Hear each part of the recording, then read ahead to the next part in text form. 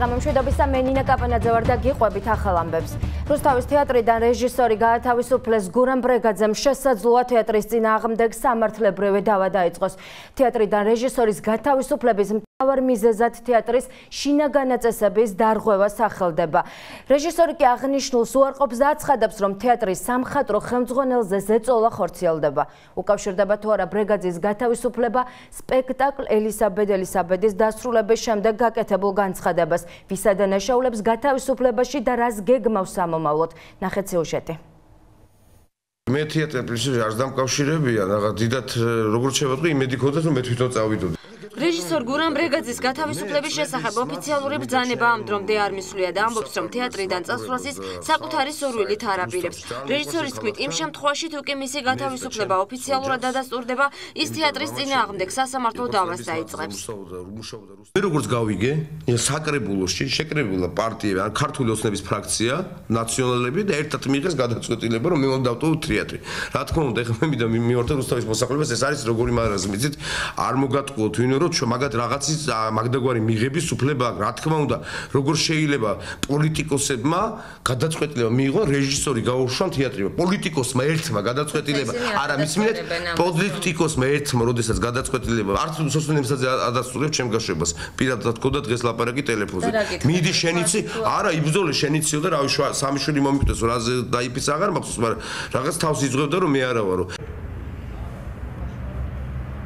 რუსთავის თეატრი ოფიციალურ კომენტარს რეჟისორის გათავისუფლების შესახებ არ აკეთებს, თუმცა სატელეფონო საუბრებში ამბობს, რომ მისი გათავისუფლების მიზეზი თეატრის შინაგანი წესის დარღვევაა. წესების დარღვევას კი რეჟისორი კატეგორიულად უარყოფს. ელისაბედის დამდგმელი რეჟისორი ფიქრობს, რომ თეატრის სამხატვრო ხელმძღვანელზე პოლიტიკური წნეხი ხორციელდება. არ დამიღე, ტყუილი წერია. რაც იქ არის გამოკრული, არის ხალხურ გადაიღოთ, არის ტყუილი. მე რაღაც არის ის რა ქვია, ჩემი ტექნიკური რეჟისორის რაღაცა ვითომ საჩივარ, რომელსაც მე ნაელი აშაღაშვილი არასდროს არ დამიწერდა, იმიტომ ძალიან მიყვარს ნაელი, ძალიან უყვარვარ ნაელის. აი, მიწდება საფუძვლიანი ეჭვი. სპეციალურად რაღაც დაწერინებენ, რაღაც უბედურებას ჩადიან. სოციალისტებზე ამაზე იძახის, მე არაფერ შუაში ვარ, ნინო ჯამალაშვილი იძახის, არაფერ შუაში ვარ, ნაილი არაფერ შუაში ვარ, ის გოგო არაფერ შუაში ვარ. ფაქტია გამოაკრეს. სრულ, მაგრამ ამაზე წავა, არა, ამაზე თუ მე ვშები ჩემით. მაგრამ თუ გამიშვეს, მე მექნება ქალაქთან და უკვე გამოდის ქალაქთან. სამართლებრივი დავა, საიას, როგორ ითარგმნება აბრევიატურა შემახსენეთ თქვენ უკეთ იცით? ახალგაზრდა იურისტთა ასოციაცია. ახალგაზრდა იურისტთა ასოციაცია, იმიტომ ცხოვრებაში ეგეთ რამეთ არ მიმართია, მაგრამ იძულებულს ხდიან, მე დავიწყო სამართლებრივი დავა თეატრთან. რეჟისორი იმ პირებსაც ასახელებს, ვისაც რუსთავის თეატრისთვის მისი ჩამოშორება სურს. მისი თქმით, რუსთავის საკრებულოში არიან დეპუტატები, რომლებისთვისაც ბრეგაძის პერსონა მიუღებელია და თეატრის გარშემო მიმდინარე პროცესებით პოლიტიკოსები არ უნდა ინტერესდებოდნენ. რაც შეეხება კონკრეტულ გვარებს, რეჟისორი თვლის, რომ თეატრის ყოფილი ხელმძღვანელი ზვიადოლიძე მის წინააღმდეგ საქმეს ლობირებს. ის ერთი პატარა პროცენტი, პატარა კაცი, საკრებულოს წევრი, ქართული ოცნების სახეთუ სირცხვილი, არა, მე გეუბნე თქვენ რომ გაიაროთ, აი, სახეთუ სირცხვილი ზვიადოლიძე შეიძლება ერთადერთი კაცი იყოს ჩემი მოწინააღმდეგე. მაგასაც არ იყოს თქვენი მოწინააღმდეგე. იმიტომ რომ მე პირადად დავაყენე საკითხი, როცა მოვიდა სოციალისტებზე, რომ ზვიადოლიძემ დატოვოს თეატრი. იმიტომ რომ ზვიადოლიძე მოგეხსენებათ იყო დირექტორის მოვალეობის შემსრულებელი და სამხატვრო ხელმძღვანელის შემსრულებელი 1 წლის მანძილზე, როდესაც თეატრი აბსოლუტურად მოსპო. აღნიშნულ საკითხზე ქრონიკა ზვიადოლიძესაც დაუკავშირდა. თეატრის ყოფილი სამხატვრო ხელმძღვანელი და ამჟამად მაჟორიტარი დეპუტატი ოფიციალურ კომენტარს არ აკეთებს. დოლიძე ბრეგაძეს მოუწოდებს მისი წაყენებული ბრალდებები დაამტკიცოს. დამტკიცების შემთხვევაში კი მზად არის პასუხის შესაბამის უწყებებს გასცეს. დღეს ქრონიკამ აღნიშნულ თემაზე საკრებულოს დეპუტატების ჩაწერა. თეატრში პოლიტიკის ადგილი არ არის ნამდვილად და რაც შეეხება იმას, რომ შევთანხმდით ჩვენ და ნაციონალური მოძრაობა, ეს გაუგებარი ფრაზებია, მე შემიძლია მარტივად გითხრათ, რომ საკრებულოზე იქნა კომენტარის სახით, რეპლიკის სახით, ნაციონალური მოძრაობის მხრიდან წარმოთქმული, რომ ისინი ემიჯნებიან ამ საქციელს, რაზეც მეც უთხარი, რომ რა თქმა უნდა, ჩვენც ვემიჯნებით, თეატრში არ არის ადგილი პოლიტიკის. ეს იყო მხოლოდ და მხოლოდ და არავით არ იქ დღის წესრიგით გათვალისწინებული არ ყოფილა, ნამდვილად არც უნდა ყოფილიყო. მე ვერ გეტყვით ბატონ ბრეგაძეს რისი მოლოდინი ქონდა ქართული ოცნებისგან, რას დაპირდნენ, ან რითი არის უკმაყოფილო, თუმცა ერთმნიშვნელოვანია, რომ თეატრი არ არის ადგილი, სადაც უნდა კეთდებოდეს პოლიტიკური განცხადებები, გამომდინარე იქიდან, რომ ყველამ ძალიან კარგად უნდა გავიაზროთ, მსგავსი ქმედებები პირველ რიგში აისახება ქალაქის იმიჯზე და ვალდებულია ნებისმიერი ადამიანი, ხელისუფლების წარმომადგენლები, ღებულობთ ოპოზიციას ამის შესახებ პასუხისმგებლობას, რა თქმა უნდა, კულტურული დაწესებულებებიც, რომ მაქსიმალურად უნდა მოუფრთხილდეთ ქალაქის იმიჯს. მსგავსი პოლიტიკური პრეტენზიები და განცხადებები შეიძლება პირად საუბრებში, შეიძლება სხვა საჯარო გამოსვლებში, მაგრამ არა სპექტაკლის მიმდინარეობის დროს თეატრის სცენიდან. მიმართოთ შენ საფრთხე პარტიას ქართულოსებს, მე ქართულოსებს წერილი, რაგან გუბერნიატორის გუბერნატორი მეგონი, ვებსტა ვაროსობ და აი აღმოსობდე. ეს განცხადება ყოფილ პატიმრებსა და მიგრანტებზე რეჟისორმა სპექტაკლის ელისაბედის დასრულების შემდეგ გააკეთა. თავად გამორიცხავს, რომ მისი გათავისუფლების ინსპირაცია ეს განცხადება გამხდარიყო და თვლის, რომ პოლიტიკურ ნიშნებს მისი გამოსვლა არ შეიცავდა. ბრეგაძე ადგილობრივი ხელისუფლების წარმომადგენლებთან შეხვედრასაც გეგმავს. იმ შემთხვევაში, თუ კი რუსთავის თეატრში მუშაობის საშუალება არ მიეცემა, ის თეატრის წინააღმდეგ სასამართლო დავას არ გამორიცხავს.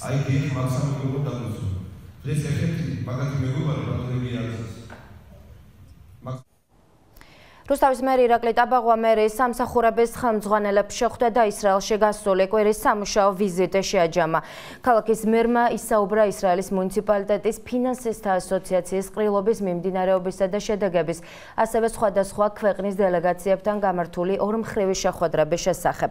საერთაშორისო ფორუმ საქართველოს რამდენიმე მუნიციპალიტეტის მერის გარდა ამერიკის შეერთებული შტატების, კანადის, გერმანიის და ჩინეთის საფინანსო ინსტიტუტების წარმომადგენლებიც ესწრებოდნენ. შეხვედრის მონაწილეებმა ერთმანეთს ფინანსური ინსტიტუტების გაძლიერების კუთხით თავიანთი ქვეყნების გამოცდილება გაუზიარეს და სამომავლო თანამშრომლობის გაღრმავების პერსპექტივებზე იმშელეს. ირაკლი ტაბაღვა ისრაელში გამართულ ყრილობაზე საქართველოს ადგილობრივი თვითმმართველი ერთეულების ფინანსისტთა ასოციაციამ მიიწვია. ქართული დელეგაციის ვიზიტი ისრაელში 17 მარტს დაიწყო და 24 მარტს დასრულდა. ისრაელში ვიზიტი ემსახურებოდა ფინანსთა ასოციაციის მიერ ორგანიზებულ პრესკონფერენციას, სადაც სხვადასხვა ქვეყნებთან ერთად მოწვეული იყვნენ როგორც ამერიკის, კანადის, გერმანიის, ჩინეთის, თვითონ თავისთავად ისრაელის თითქმის ყველა მუნიციპალიტეტის წარმომადგენლები იყვნენ მოწვეული და ძირითადი განხილვების საკითხების იყო ფინანსური მართვა, პროგრამული ბიუჯეტირება, რომელიც მეტი გამჭვირვალეობის და მეტი ეფექტურობის, მეტი ანალიზის და მეტი სტატისტიკის და სწორად მართვის საკითხებს შეეხებოდა. რუსთავის მე-16 საჯარო სკოლაში პროექტის იზრუნე არ იძალოდო პრეზენტაცია გაემართა. აღნიშნული პროექტის მიზანი მზრუნველობისა და ძალადობასთან ბრძოლის პოპულარიზაცია, რომლის ფარგლებშიც დაწყებითი კლასის მოსწავლეები 300-მდე ენერგიის დარგვაზე და მოვლაზე იზრუნებენ. დამამთავრებელი კლასის მოსწავლეები კი სამოქალაქო სექტორის წარმომადგენლებთან ერთად ძალადობასთან ბრძოლის შესახებ სემინარებს ჩაატარებენ და სხვადასხვა აქტივობებს დაგეგმავენ. პროექტი იზრუნე არ იძალოდო ადგილობრივი ბიუჯეტიდან ფინანსდება. სკოლამ წარმოადგინა პროექტი, რომელიც გულისხმობს სხვადასხვა აქტივობებს ბოლონგის თემასთან, ძალადობასთან დაკავშირებული, რომელიც მიბმულია აქტივობებთან მოსწავლეების და მშობლების და ძირითადად ძალადობრივი, ესე ვთქვათ, სისტემის და ურთიერთობის მოშლა უფრო ზრუნვით მექანიზმებზე არის გადატანილი, რაც გულისხმობს ენერგების გამოყვანაში და შემდგომ სხვადასხვა ტერიტორიაზე ამ ენერგების დარგვის და გახარების. ამიტომ ჩვენ ეს ინიციატივა მოვიწონეთ. ორ მნიშვნელოვან ფაქტორზე გავდივართ, ეს არის ერთის მხრივ მოსწავლეთა ერთმანეთის მიმართ თანამშრომლობა და მზრუნველობის დამოკიდებულების გამოვლენა და მეორეს მხრივ ამის საპირისპიროდ ანტიძალადობრივი მიმართულებით ვცდილობთ მუშაობის ჩაშლას. ორი ძირითადი ამოცანა აქვს პროექტს, ეს არის ეკოლოგიური ცნობიერების ამაღლება და ანტიძალადობრივი ცნობიერების ამაღლება. ორი მნიშვნელოვანი რგოლია ჩართული პროექტში, ეს არის როგორც საბუნებისმეტყველო, ასევე სამოქალაქო კათედრები. ახლა კი რეგიონი მარნეულის მუნიციპალიტეტი ადმინისტრაციულ ერთეულებში მერის წარმომადგენლებზე ვაკანსიას აცხადებს. სულ ვაკანსია 14 ადმინისტრაციულ ერთეულში ცხადდება. კონკურსი სხვადასხვა სფეროს სპეციალისტებისთვის, როგორც ღია, ასევე გამარტივებული წესით მიმდინარეობს. გამოცხადებულ ვაკანსიებზე განკუთვნილი დრო 29 მარტს დასრულდება, თანამდებობის სარკო კი 1400 ლარს შეადგენს.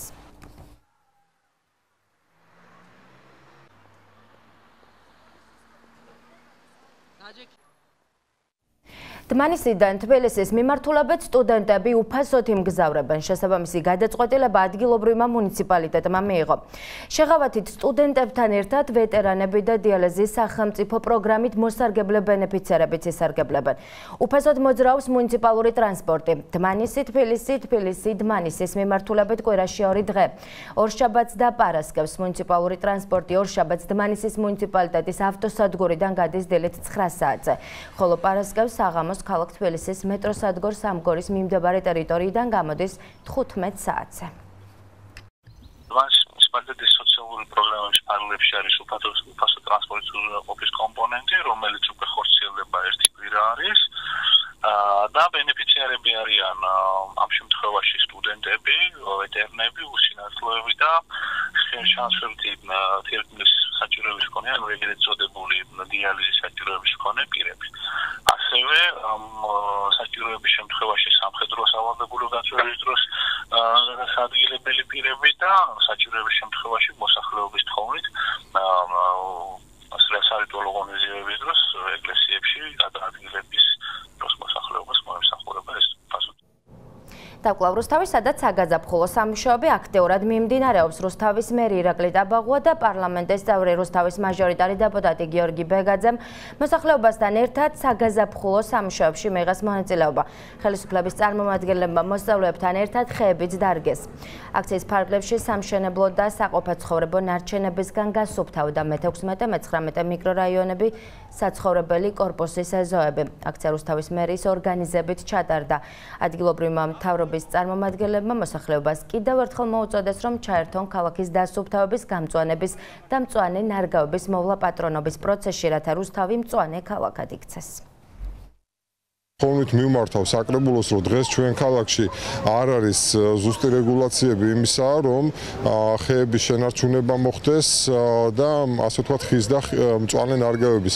ამიტომ ვფიქრობ, რომ ეს კიდე დამატებითი საჭიროა, დამატებითი რეგულაცია, მით უმეტეს, როცა ქალაქში უკვე დაიწყო ბევრი მშენებლობები, მაგრამ ძალიან მნიშვნელოვანია ქალაქის მდგრადი განვითარება, ანუ მშენებლობები, რა თქმა უნდა, მნიშვნელოვანია და ინვესტიციები, მაგრამ ეს არ უნდა მოხდეს ხეების მოჭრის ან გადარგვის ხარჯზე. დღეს ჩვენ შევასრულეთ როგორც დასუფთავების აქცია, ამავდროულად გამწვანების აქცია, არსებულ ტერიტორიაზე ყველა ეზოში მოსახლეობის ჩართულობით ძალიან დიდი მადლობა მოსახლეობას, თითოეულ მოსახლეს შეიღება კირით ხეები, ასევე სამშენებლო ნარჩენებისგან დასუფთავდა აღნიშნული ტერიტორიები. მონაწილეობა მივიღეთ მერთან ერთად და ასევე მაჟორიტარ დეპუტატთან ერთად.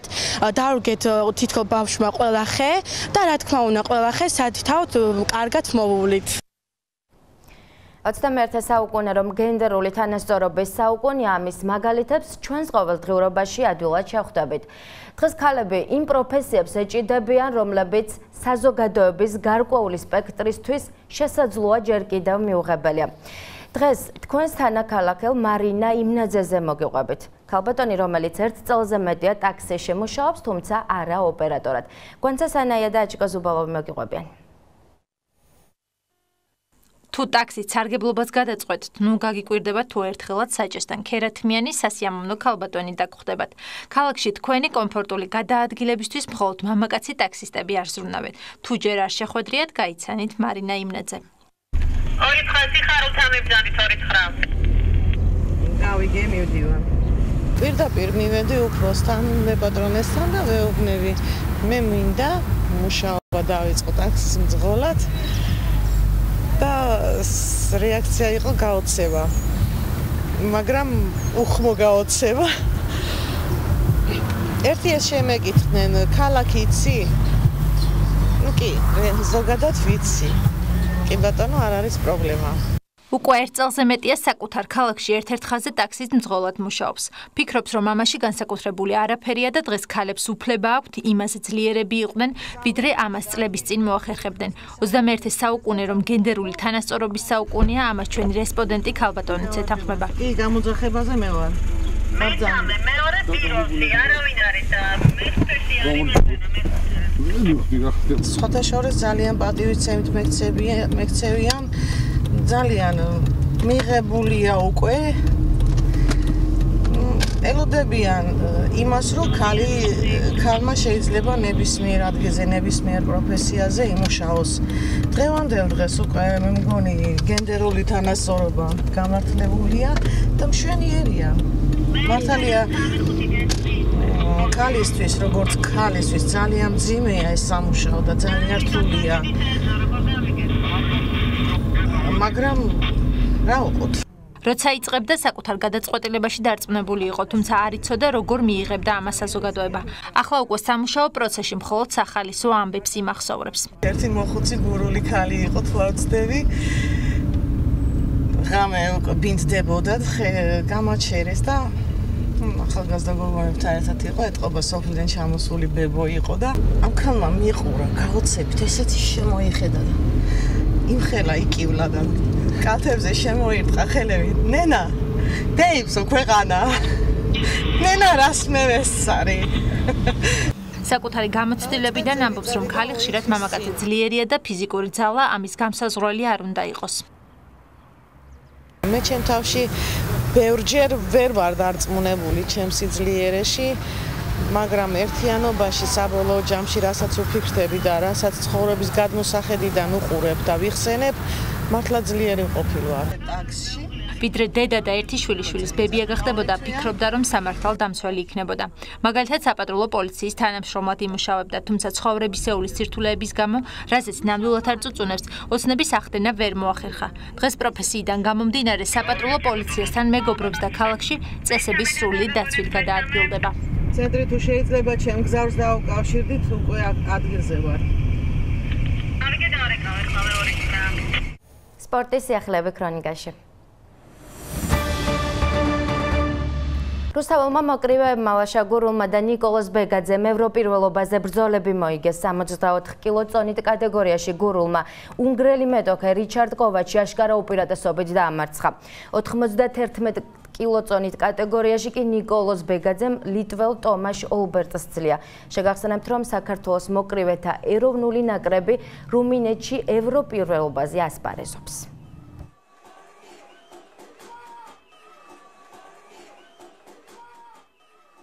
ასამდე ველო მოყვარული ტრადიციულ ველო მარათონში კიდევ ერთხელ ჩაერთო ველოსიპედისტებმა რუსთავის შემოსასვლელიდან მე-12, მე-19 მიკრორაიონების მესხიშვილის ქუჩის გავლით ქალაქის მერიამდე მანძილი დაახლოებით 9 საათში დაფარეს.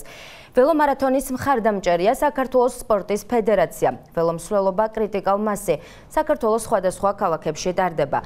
ყოველკვირეული მარათონის მიზანს ჯანსაღი ცხოვრების წესისა და ველოსიპედის როგორც ტრანსპორტის პოპულარიზაცია წარმოადგენს.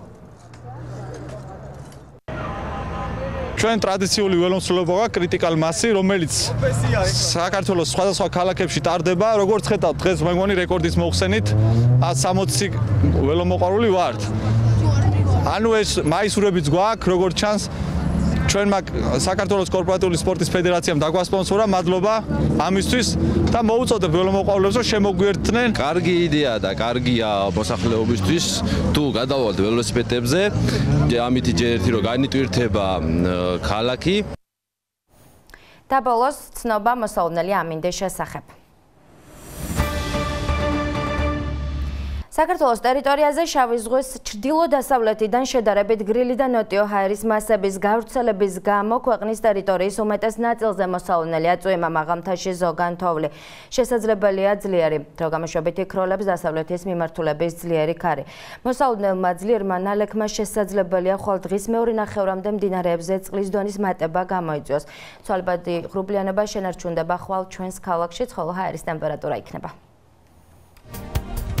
წალკაში დღესით 12, ხოლო ღამით 4 გრადუსი სითბო. 14 გრადუსამდე გათბება ჰაერი დმანისში. ღამით ტემპერატურა 5 გრადუსი იქნება. თეთრი წყაროში დღესით 13, ხოლო ღამით 7 გრადუსი დაფიქსირდება. 15 გრადუსი იქნება ბოლნისში დღეს განმავლობაში, ღამის ტემპერატურა 7 გრადუსამდე დაიწევს, რაც შეეხება გარდაბანს, დღესით მარნეულს უკაცრავად დღესით 16, ხოლო ღამით 9 გრადუსი სითბო. 18 გრადუსის ვარაუდობენ სინოპტიკოსები დღეს განმავლობაში, გარდაბანში ღამის ტემპერატურა 10 გრადუსი იქნება, თბილისში დღესით 16, ხოლო ღამით +7. რაც შეეხება ჩვენს ქალაქს, დღესით 18 გრადუსი, ხოლო ღამის ტემპერატურა 10 გრადუსი იქნება. ამ და სხვა სიახლეების ნახვა შეგიძლიათ ჩვენს ოფიციალურ Facebook გვერდზე TV ქვემო ქართლის სტუდიაში თქვენთვის ნინა კაბანაძე მუშაობდა. ნახვამდის.